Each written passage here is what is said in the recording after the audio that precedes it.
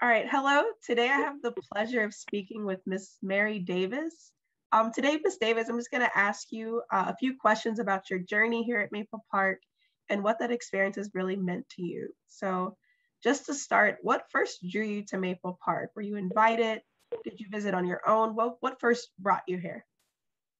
I was invited by to Maple Park by a wonderful cousin of mine, Odessa Witherspoon, who's deceased now.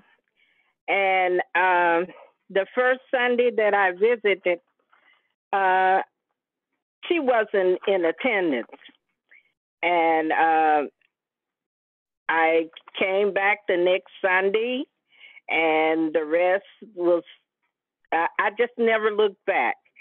And with me, I brought my daughter Sandra and Sheila, and we felt at home. And I it became we became members in 1987, I believe.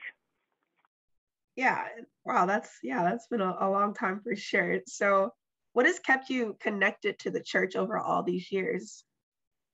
Well, uh, things that have really kept us coming back or connected, I should say, um, is the warmth and that I get from the church. It's very family oriented, and they're very supportive, and especially um, I realized this back in 2009. I Sheila and and especially Tyler lost his my daughter Sandra in a car accident, and the church overwhelmingly backed us. You know, they really were there for us, and especially for Tyler, and that's really pretty much the reason why we've continued to stay in touch and feel very at home at Maple Park. Yeah, and I definitely remember that time when Sandra passed, and yeah, just even as like someone looking on that, like you could definitely feel the love that like was being given to your family during that time, especially like to Tyler. So yeah, and Yeah. I think that's just like something common. Like there's definitely so much love amongst our community. Yes, it is. Absolutely. Yeah. And so during your time here at Maple Park, what ministries have you served on, and how have they helped bring you closer to not only like the church congregation, but also just to God?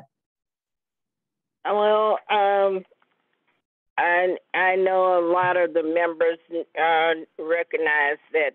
First of all, I'm a member of the usher board, but some of the past ministry, I was a active class leader, and for a short time, I served in the membership uh, area.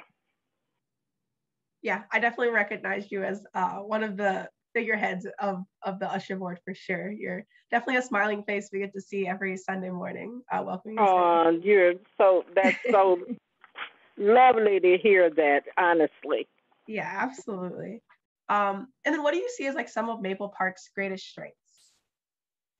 um, some of their strengths, as I said, is the warmth that people so unselfishly give to people. Not just to the members but visitors. Yeah, I think that's something we keep hearing like with all these legend interviews. Like there's a lot of warmth like within our community.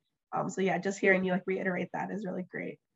Um, Oh, that's awesome. That says a lot, really. Absolutely.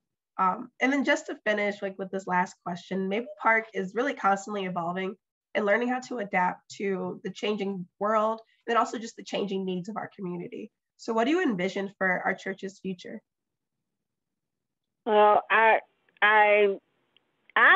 rather envision. the church continue growing, reaching out to, more young people, young adults and youth, find some kind of way of reaching out to them. And one of our models, I might not be totally exact, and in the slogan that we used to say, open heart, minds, and doors. And I truly believe that we have to keep that in our main site. Is to never, make people feel uncomfortable or just as we have in the past. Just continue to welcome, the community. Yeah, always keeping that motto and mission like at the forefront of our work is really important for sure. Yes, yes. Yeah, so thank you so much for giving me the opportunity to speak with you today, Ms. Davis. You are absolutely an important member of our congregation and in this community. And we're just so grateful to call you a legend here at Maple Park. So thank you so much for giving me the chance to talk with you today. And thank you for the opportunity of making a statement to that effect.